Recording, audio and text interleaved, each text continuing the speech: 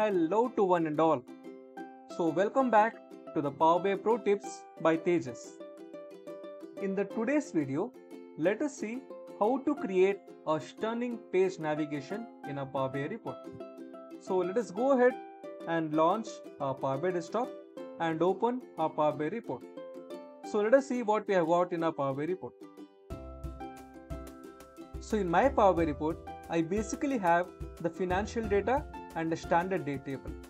My financials data basically consists of the segment information, the country information and the product information with respect to the various location and the discount brand, unit sold, manufacturing price, sales price, gross sales, discounts, COGS, profit and so on. The segment information basically include channel partners, enterprise, government, mid-market and small business. And I have 5 different countries. They happen to be Canada, France, Germany, Mexico and USA. We also have various products with respect to location. Say if I select Canada, I have the following products with respect to Canada and similarly with respect to other location. So let us go ahead to the report view and let us see what we have got. So I have basically created 5 different tabs. One is the Canada tab and France tab, Germany tab, Mexico tab and USA tab. The Canada tab basically consists of the top 10 sales information by Canada products and the top 10 profits information by Canada products. That is the top 3 Canada products, the top 5 Canada products, the top 7 Canada products and top 10 Canada products. Henceforth, I have got the same for France as well. See? Okay. So now let's go ahead and build an insane stunning page navigation. So in order to do that, I basically have 3 simple steps. The first step is to go ahead and create a table. Let's go to home and click on enter data. After doing so, let us name the table as navigation.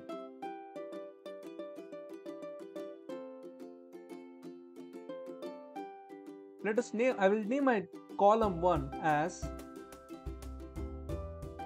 report navigation. And my elements would be the page names of a report, that is the corresponding tab names of a report. Just make sure that we are not making any typo error.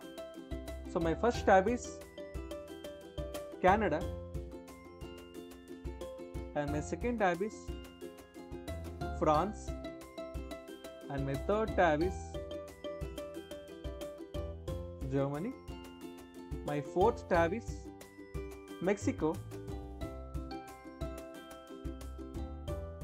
and my fifth tab is USA. So this will be my step 1. So let's go ahead and load this table. Our table name is navigation. Let me drag our report navigation column over here. Let us convert this into slicer. Let me convert this slicer into a drop-down slicer.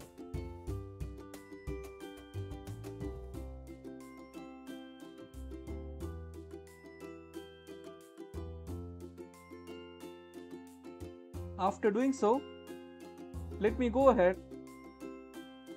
and convert the selection as, let me enable the single select and let me also remove the slicer headers over here and let me go ahead and give the title as page navigation.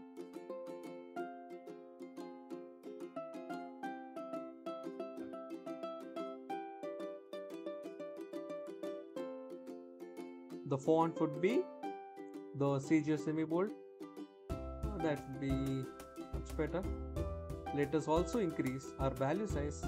Let's go to the visual and values. Let's make it as 14. Yeah, looks much better. So let me now get a customized button. So let me go and navigate to insert image. Let us select the go icon and place it over here.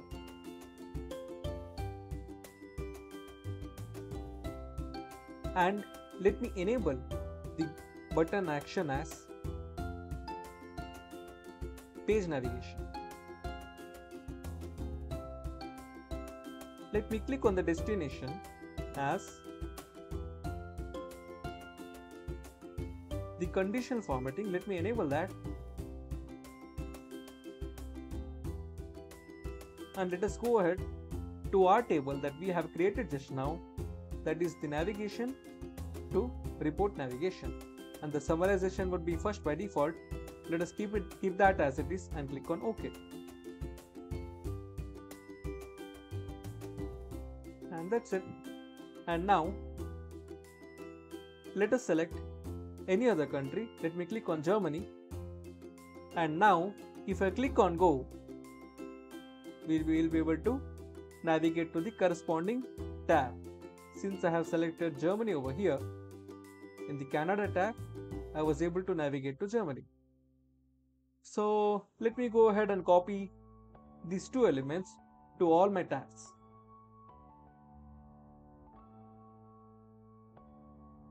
Copy. Let me paste in France. Make sure that you click on don't sync over here. Similarly for Germany tab, let me copy this element.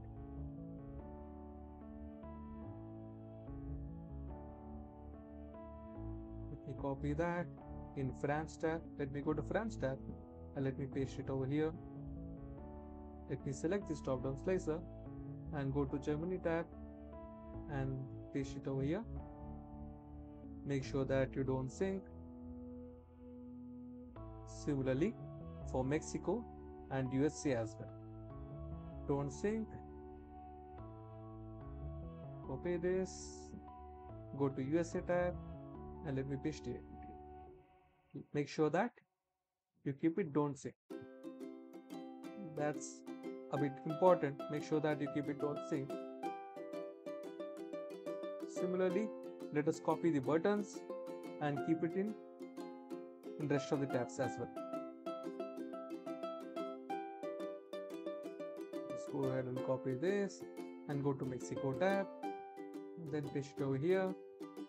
Similarly, copy this again and let us go to our last tab, USA, and let us paste it here. And that's it, we are done. So if you go to Canada, let me make the selection as France. Boom, that's it. And since we are in France, let me select Germany. Okay, let me click on go.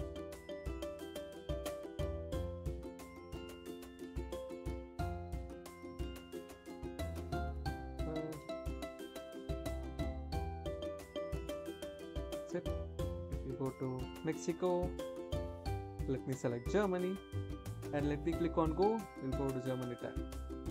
So now I'm under Germany tab. We make a selection to USA. That's it. Whoa, we are done.